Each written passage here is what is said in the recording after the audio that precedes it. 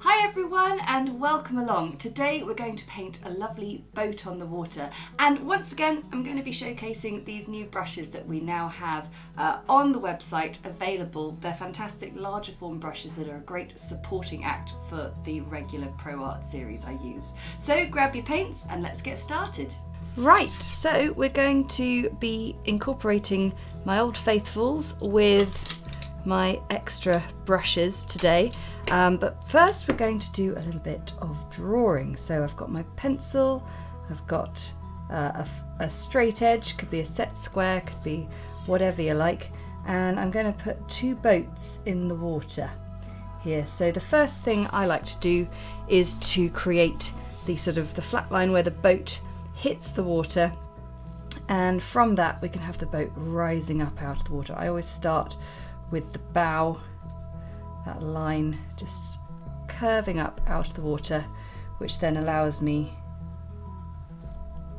to create the sweeping side of the boat, and sometimes then we might see a little bit of the other side. So you've got that straight line, not straight line, sort of main line there, and you might see a little bit of the back curling up.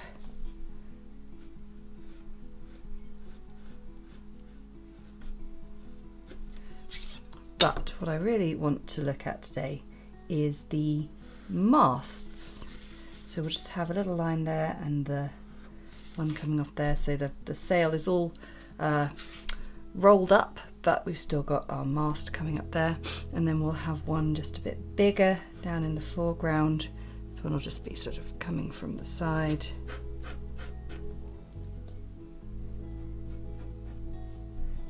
Curving round. Just see a little bit in there.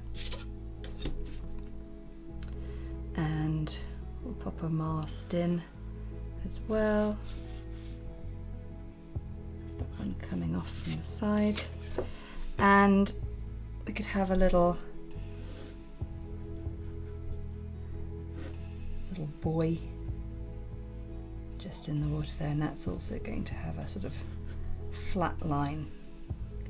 Now what I want to do is to use both my Pro Art brushes and my larger brushes and just sort of showcase what we can do with them and which brushes are best for what. So we're going to start with a wash over the whole piece. Now you'll notice that I've only put masking tape in the corners, and that's just to keep the paper down, because what I want to show you is how you can still get quite a nice crisp, neat edge on the side of the paper using the flathead one wash brush, because it's got this amazing flat sharp sort of corner as well, which just allows you to be really precise. So I'm going to mix up some colour and then we'll get started. To begin, I'm going to take my mop brush and I'm going to do a wash over the whole piece just with water, clean water.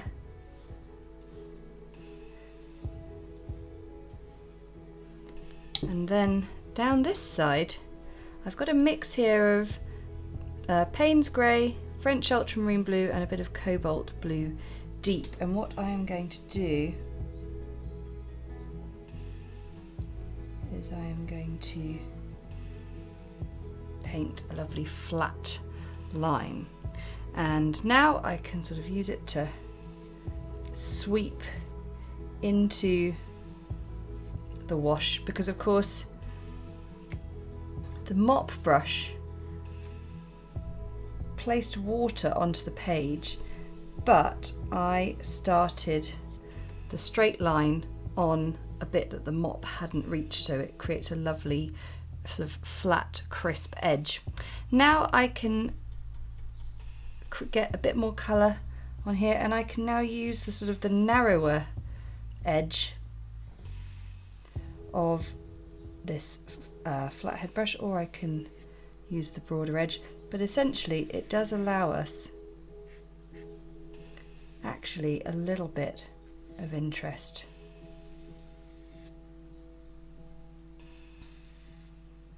So what I want to do is I want to get a sense that there's a lot of colour coming from this side. So I'm just playing around with my blues. I'm not worrying too much about the sort of fairly sort of blocky finishes, because in the wash these will pan out nicely. What I'm being very careful to do is not overwork the page. I want to make sure if I start sort of poking about with it and everything, it will not thank me for it, because I'll start to sort of pick paint up off the page. Okay, so I'm going to leave that to dry. So that was all done with these two brushes, and I can put those to one side and get in there with a bit more detail next. So that has dried beautifully, really nice and dry, and I just love how you get this crisp line and then it fades off to nothing. I mean, it's really nice, it's very satisfying when you pull off the masking tape and you get these amazing crisp lines, but there's also something really beautiful about allowing just the brush to do it for you. Okay, so now I've got a few of my Pro Art Masterstroke brushes, and we're going to start painting in the body of the boats. So this is quite a stylized piece, so I'm painting it in Payne's Grey and then a bit of alizarin crimson as well. So I've got my size 0, and what I'm going to do is I am going to start from the sort of back and also from the sort of the bottom up, and I am going to just capture the sort of the bottom stripe, if you will, of this boat, and then just cleaning off my brush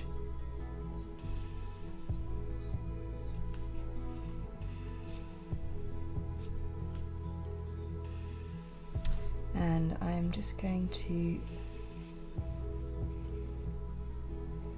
clean that and just bring it down a little bit into there.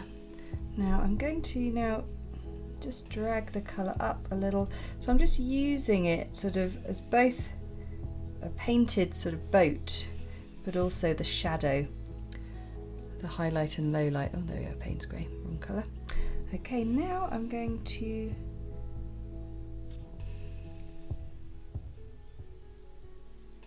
get a stripe going along there. I just don't want it to be too heavily painted on.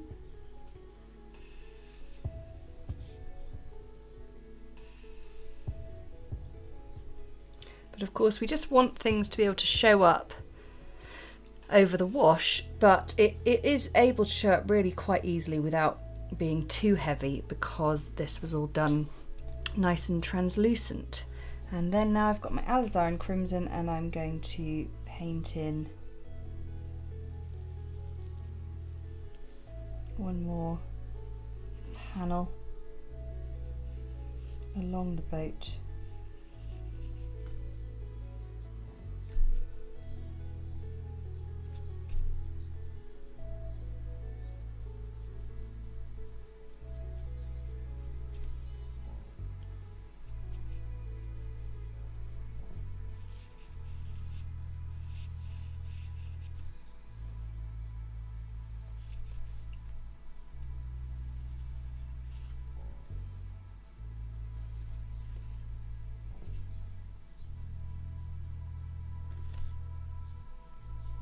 So that's all done with the size 0 brush, and the size 0 is a wonderful brush. For the slightly larger brush, you could still do it in the size 0, especially for the more detailed bits, but size 2 can also come into play for covering the larger areas. So I'm just going in exactly the same method, starting with the base and then just cleaning off my brush and just sweeping that along just to get the beginnings of a reflective ripple. And I'm just going to do the same technique as that, and then we'll get on with the next bit. And now we're going to move down a brush or two. I've got my 2/10 here, and we're going to start putting in things like the mast. So this is a type of thing that if you wanted, this could be done with the rigger, but what I quite like is it's still a kind of structured thing, the mast, and I quite like that wobble that you get of a sort of pressing down the brush and getting a slight thin to thick going on, even with that thinner further away boat. So the 2/10 for me is my preference, but you see I'm sort of running out of brush at various points, and with a rigger that wouldn't happen, but I've got plans for the rigger instead.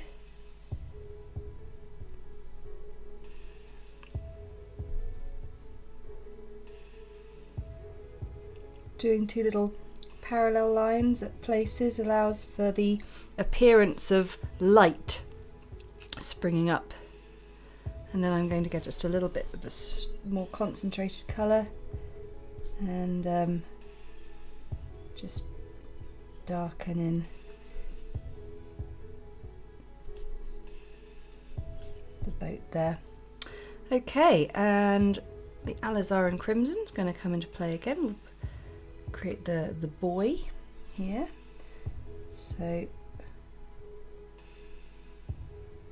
nice and dark on one side.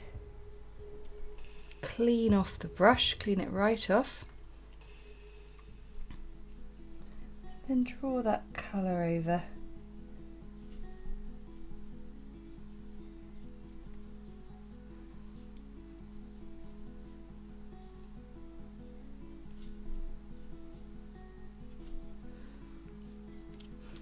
Just let that settle in too. Okay, so I want to get one of my new brushes in here now. This is the rigger, and it's this long slender bristle, and we're going to use it to create rigging on the mast. So I'm going to just begin by at the back here. See, look at that amazing thin line. Now I'm no sailor, so I don't really know sort of where my rigging should be going, but just look at how beautiful those thin lines are. And I just don't think you'd get anything as good with any other brush. And you can see I've also just been using this for quite a few lines now, and I'm still going strong.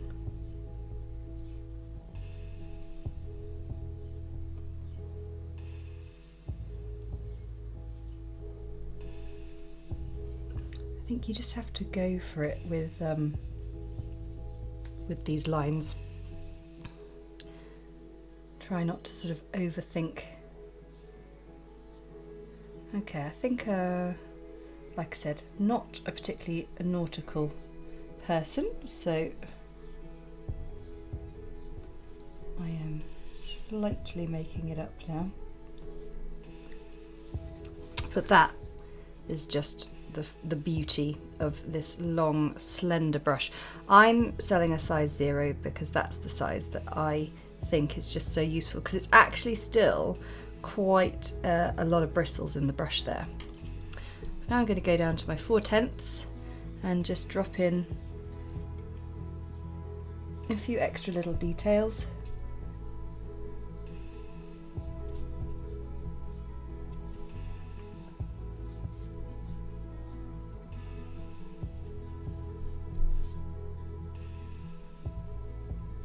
And then there's one last thing that's very, very important that we haven't done, and that is the reflection in the water. And I think a size 2 brush will be brilliant for this one here. So what I'm going to do is get some fairly strong concentrated Payne's grey, and I'm going to begin right up by the boat.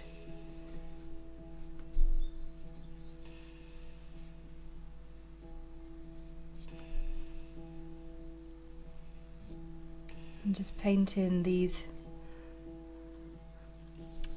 brush strokes that are sort of little tapered lines that go from thin to thick to thin. And essentially I want them to sort of bleed together, but gradually as I get further down I'm going to allow for more unpainted space amongst them. In the past I've done slightly more precise reflections where we've got a bit of the colour in, and I will drop a little bit of that colour in, but this is quite a sort of monotone piece.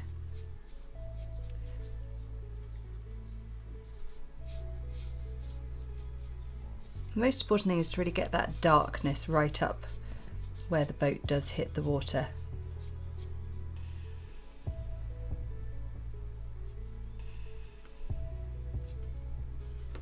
And then also with our buoy,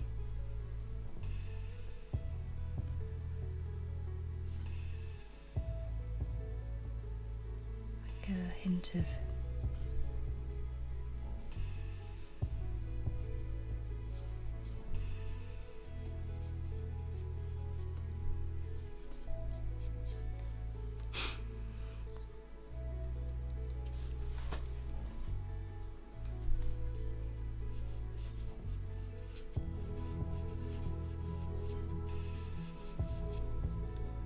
and then further up we can still use the size 2 brush because it's still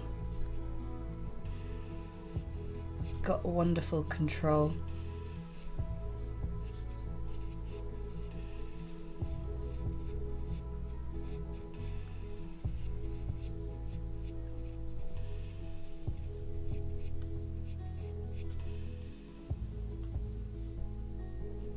So yeah, the things to think about are just keeping it nice and dark towards the top, and then allowing for just a few more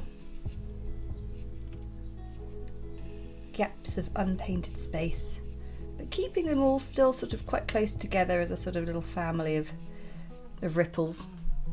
And actually this one we almost join up.